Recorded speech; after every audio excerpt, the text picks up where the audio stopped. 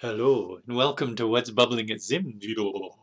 I'm inventor Dan Zen, and in this bubbling, I'm excited to announce that we've got ZIM VR, virtual reality in ZIM, which is great. I've been using virtual reality since the 90s.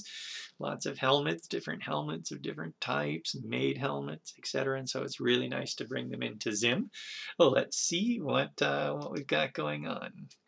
So these circles, it's a left and right eye, and this would be in your mobile device, and then you put this in a helmet like Google Cardboard or Samsung Gear VR or any of the many just over the holiday season got a VR helmet for $20, $24 or something like that, and it's excellent, very comfortable, looks great. This effect right here is the best effect I've seen in one of those VR helmets. That's because I think it's because anyway, it's nice and crisp. A lot of the VR that I've been seeing in there, they're trying to either do movies or reality, and it just kind of looks a little small and pixelated, a bit blurry or something. But this is really nice and crisp and definitely coming out at you. Everybody who's put the helmet on is like, whoa, look at that, spectacular. So let's see how we did that then. We'll, over here, here's a bit of code. VR equals a new VR. So we've got some content, and the content is just one of these. And what we do is the content's a container, and any of the children of the container can be given a depth. So you give the child a depth property.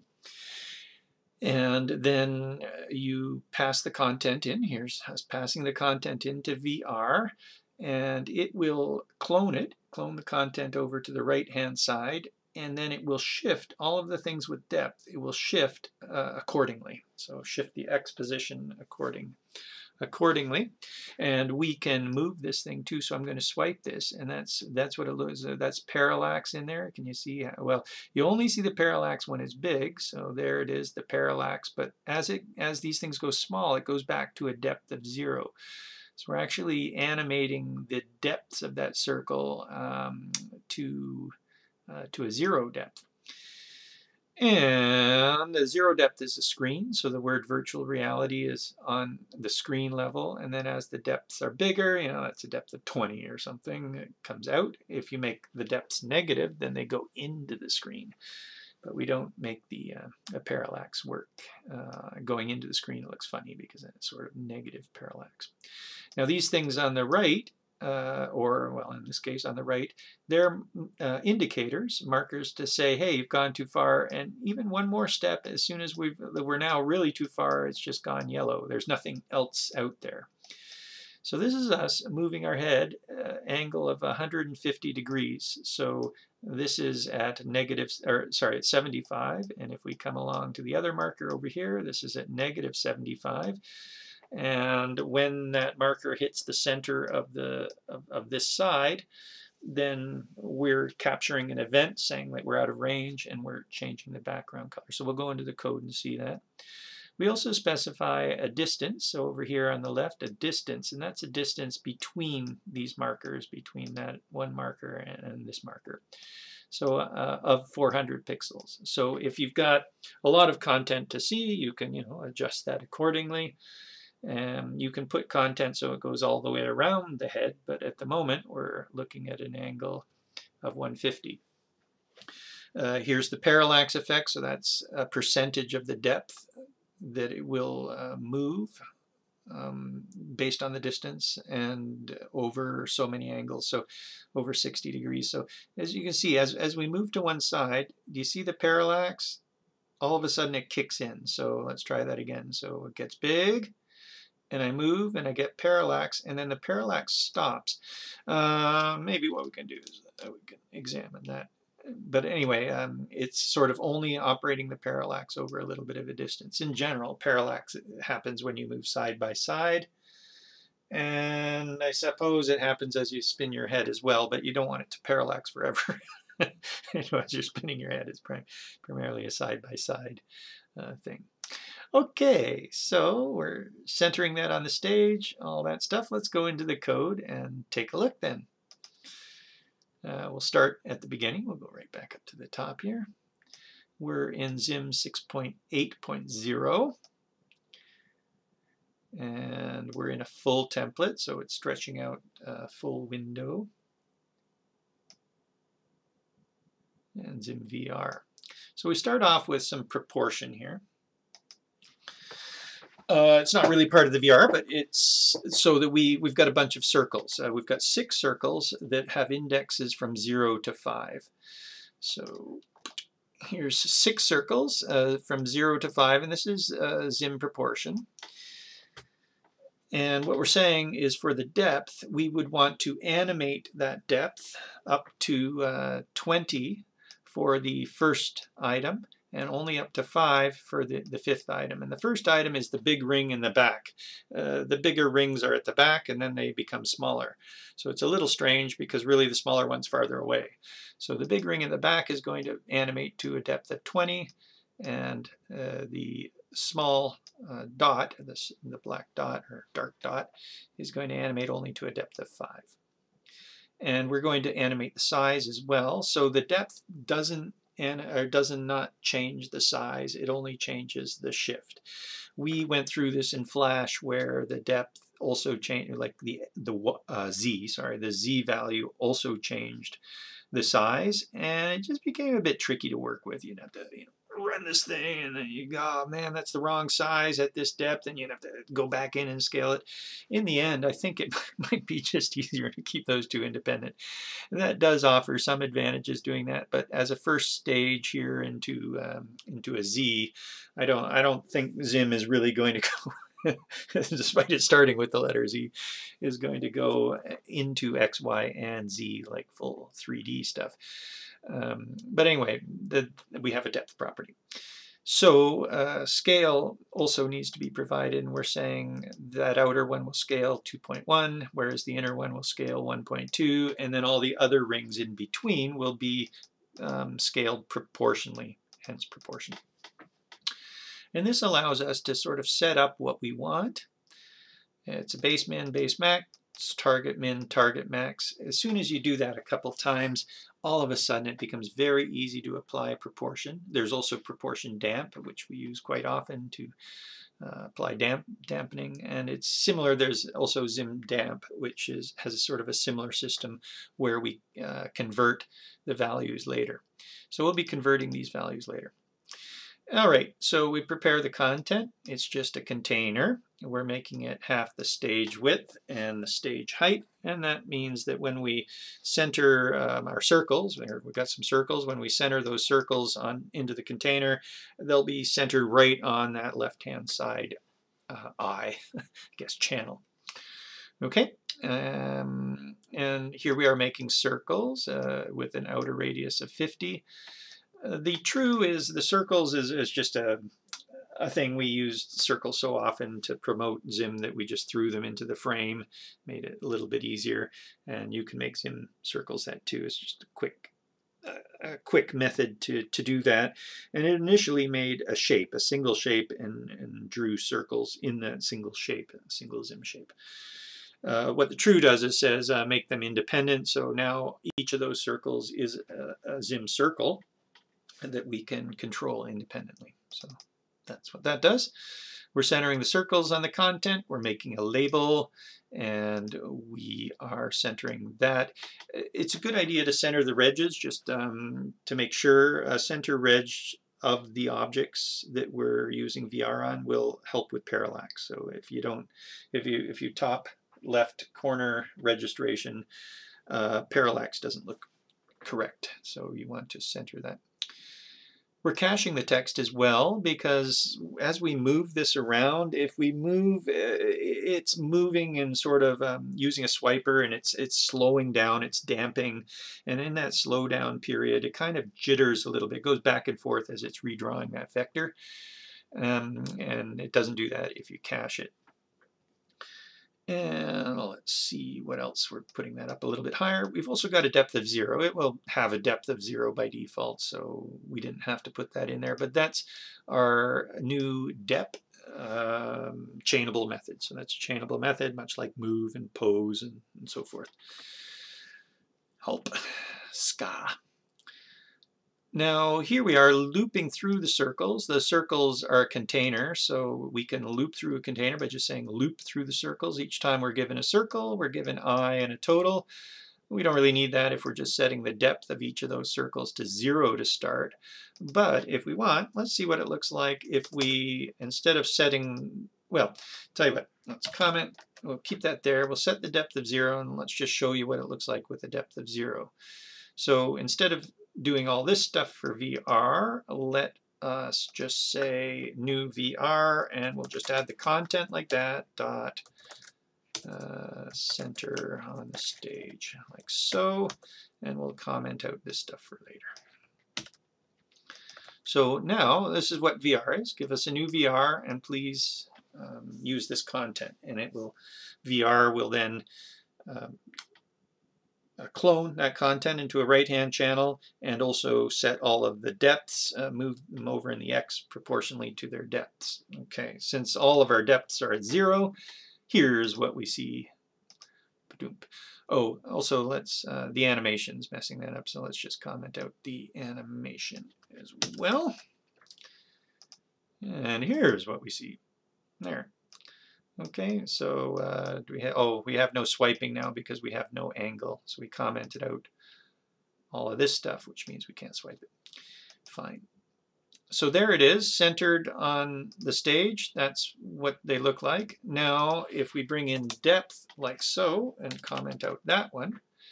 So now what we're doing is each time we loop through the circles, we're taking the total minus I, which is 6 circles minus I. The first I is 0.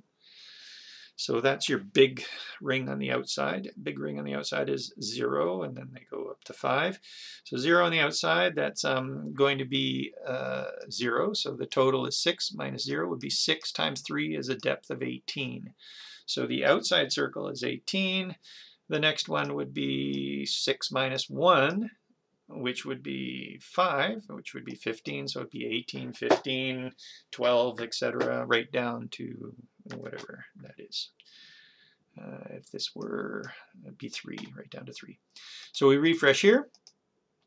And this is the depth shift that we're talking about. Well, let's make that a little bit bigger so we can see it. We'll go up to 100 on that. And refresh here. There we go. So there's no shift here at the center, and then we're shifting each one by 3 more than the last one, and that ends up looking like that. And when we view those with 2 eyes, our eyes try and make sense of that, and this becomes very 3D. It's very nice. It comes out like a tube right at you. Okay, if we were to shift in the negative, you can imagine what that would do. Where are we shifting here? Proportion. I don't know, do we just put a negative in front of that? Probably. Let's see what that looks like. It shifts the other way, and this appears to go into the screen behind this one, so which would be broken a little bit. We'd want to bring this thing up above it, otherwise it looks a bit odd. This is actually at 0, and these ones are behind it. So anyway, we don't want to do that.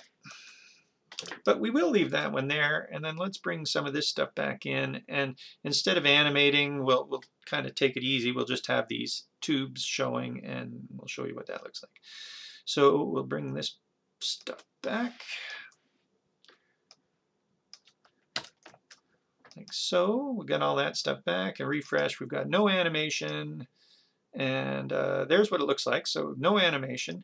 As I swipe, you can see that we still have parallax, so that's the parallax that's doing. And now you can really see the parallax only moves between certain degrees. Right? You see that? And then it just kind of shifts along without parallax. And you can change that so that it's more, but really by the time your head has moved into this position, you're kind of ready to look at this thing, you know. And so that's all right. So there it is moving. You can see that we got that working. Great. Let's see what it would look like with just parallax. So that means we set the angle to 0 here. If we set the angle to 0 and refresh, then all we're seeing is that parallax, like so. And we can increase our parallax but that's what we would be seeing in our head. And that looks great. You know, we're in our head as we move our head back and forth. This tube kind of like is moving as well. Looks pretty cool. Even with no parallax, zero, this looks really neat. You know, and this is how we started off, and it looked great. You know, as this is sticking out at you, and you're going, "Whoa, really cool." Let's try what it looks like with no parallax and bring back the angle. I think it was at 150 degrees, which means 75 degrees on each side. So we refresh that. Now our depth is still here, and it moves without parallax.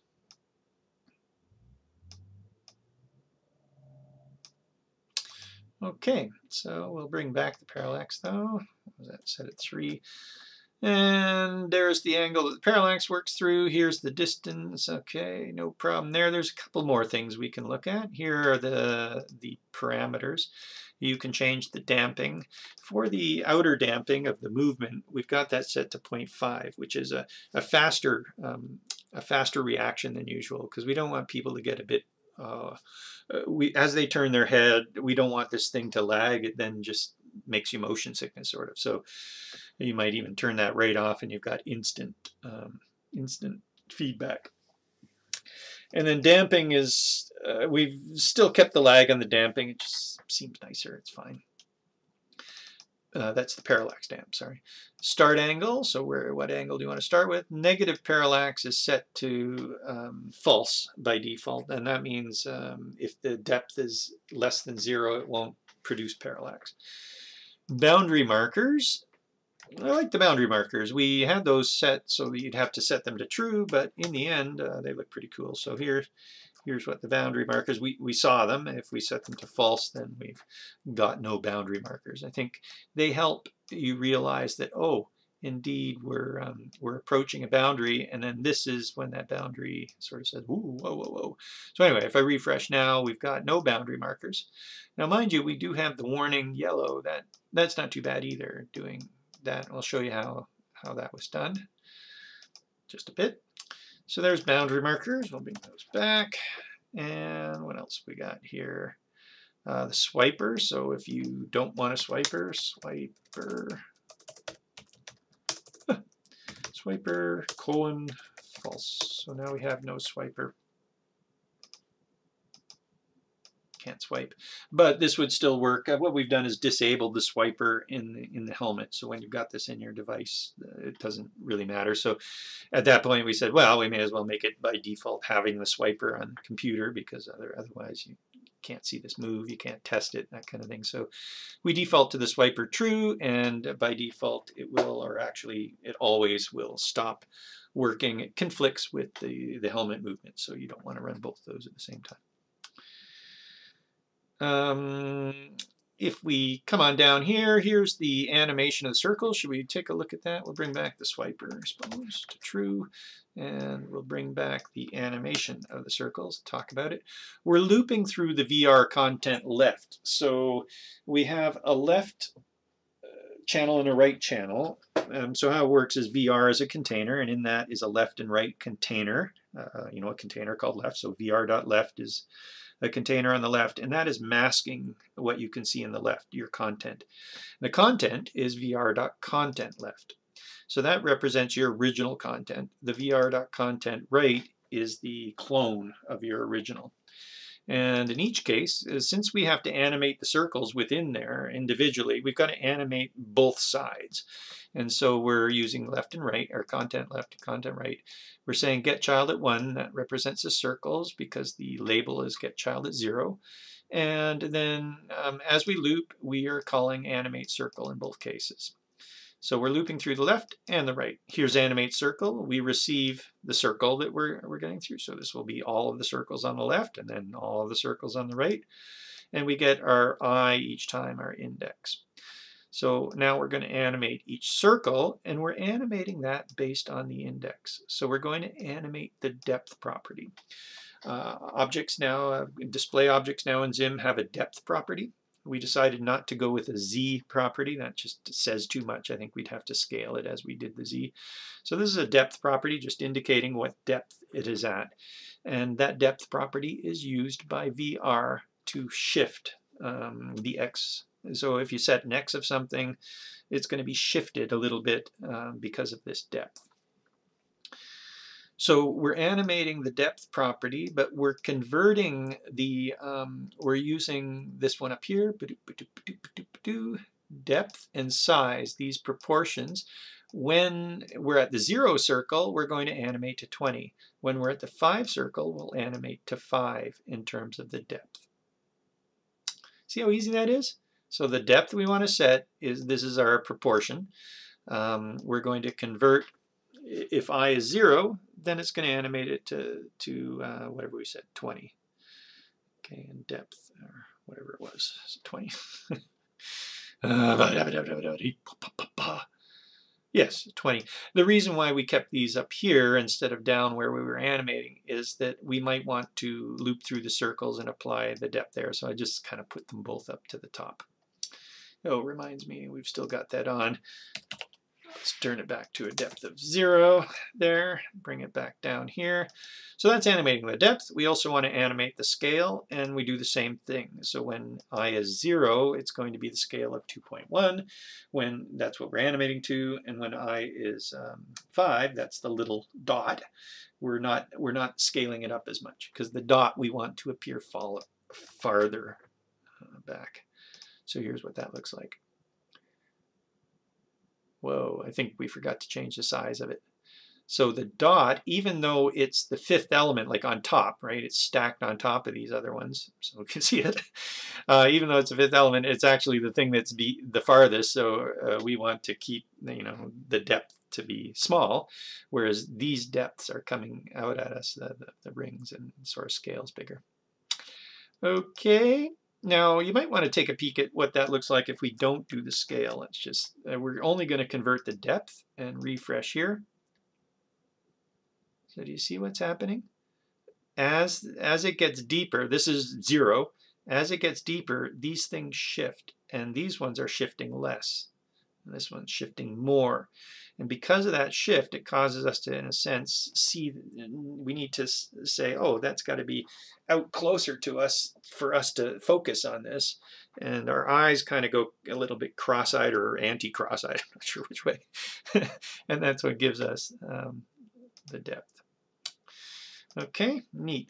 We do that in 3 seconds. You can make that bigger or smaller, make it really, really fast. You want to see what 300 milliseconds looks like? Oh boy, are you ready?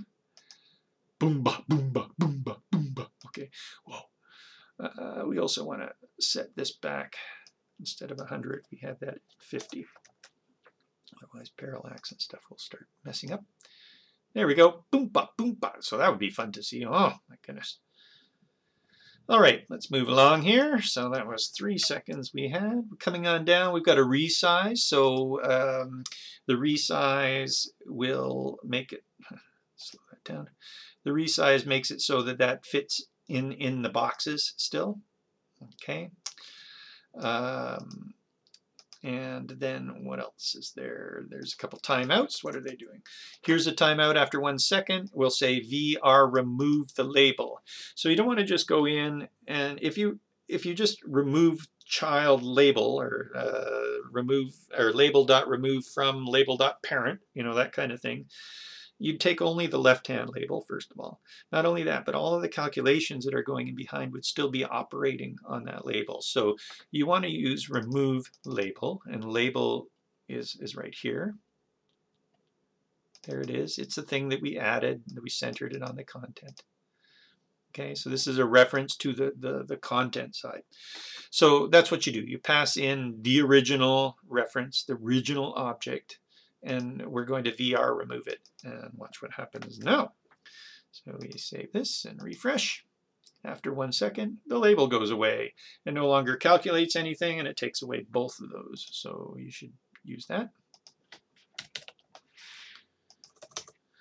The position is the same thing. We're actually moving the X position. We're shifting it. So if we're shifting it based on a start X. So when we set up the VR, everything's given a start X, and then we shift based on that.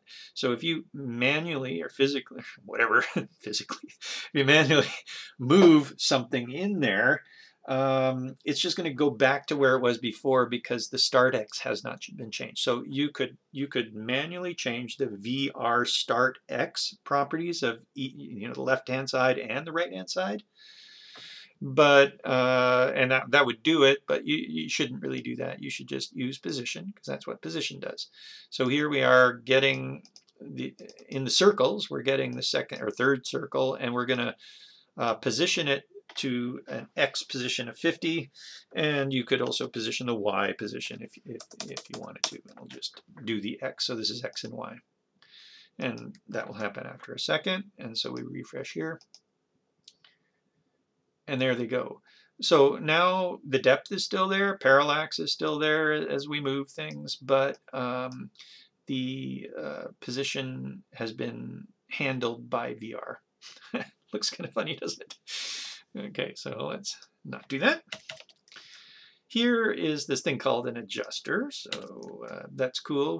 I think the adjuster and the swiper might cause problems together. I haven't actually tried that. So we'll turn off the swiper, and the adjuster would be probably, well, it could be used in either, I suppose. I should make sure that those do work together. I'll do that later. But anyway, an adjuster looks like this. It's a pop-up that gives you the ability to change. Right now, you see those two circles. That's here. That's the center of your sides. If you adjust this, and let's bring them closer together. If you're a kid, you might want to bring them closer together and hit OK. And now they're closer together. And if you make them farther apart and hit OK, now they're farther apart. So that's your adjuster. This one resets it and hit OK like that.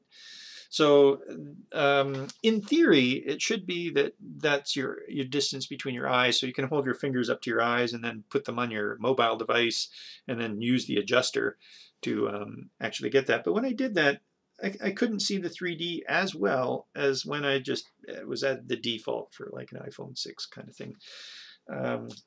So it's going to be up to you. You can play around with that. One place where it's handy is if we're full screen here and I refresh. Oh, did I refresh? Let me refresh here. If we're full screen, there they are. There's a cross-eyed technique where you can go cross-eyed and look at these, but there's no way that I'm going to be cross-eyed this far. So if we take our adjuster and bring them closer to where I could be cross-eyed and hit OK, now you can try this at home. Look at this thing and go cross-eyed. It sometimes helps if they don't cross one another, so I'll bring it a little bit wider. There, that's nice. Okay, so look at this and go cross-eyed. You can do it. If you go cross-eyed, you're going to eventually get to a point where those two images come together and you can start to see depth, which is neat. Okay, so bring those back together and refresh here. Let's take the adjuster. Oh, do a reset on the adjuster. Okay. All right, so that's the adjuster, and you can control parts of the adjusters, like access them and rewrite the label and that kind of stuff. So that's available to you. Here's our boundary out and our boundary in events. At which point, when we get a boundary out, we're setting the color of the frame to yellow, and when we go back in, we're setting it back to the light gray that it was.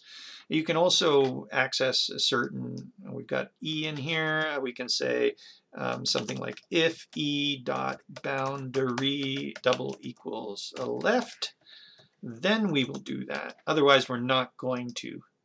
So this would only put the yellow on the left boundary and not on the right. So we'll save that and refresh here.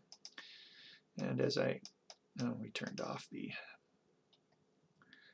swiper, true, and a refresh here. And as I swipe to the left now, bing, there it's yellow, but if I swipe to the right, there's no yellow.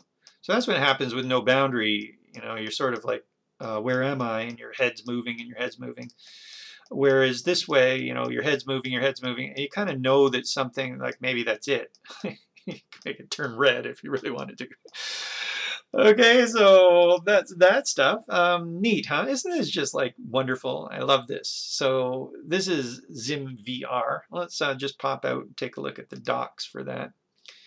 So we'll make a new tab and we'll go to ZIM and we will hit docs. And should we make these docs a bit bigger for you? Okay. Here they are. Zoom in on them and type in VR. So there's all your stuff. This gives you details about how to make the thing, gives you notes on it. It's mostly what I've been talking about.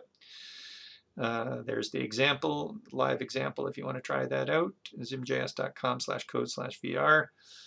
And here's a nice example. It's a different example than what we've been looking through. It's just got a couple of rectangles and stuff. And it goes through all of the different settings, so that's neat.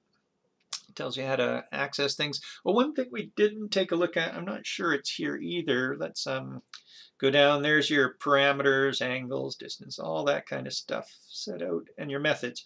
Register, this is the one we didn't look at. Register an item. So normally you would just add everything to VR at the start, and that's probably all you need to do. But if in time you need to add something else to the VR, then you would add it to the content just like normal, like with an add to or a center or whatever. You can put that anywhere you want in the content on that one side, and then register that item. So even if that item has lots of children, like it's a container with all sorts of children, by registering that item, it will recursively go through all those children, take a look at any of the depths. So you would set the depths yourself before you register it. When you register, it takes a look at any of those depths. It clones the thing over to the other side. It moves all of the things, etc. So that allows you to add something. And then there's the remove. We looked at the remove position, show adjuster, height adjuster, resize.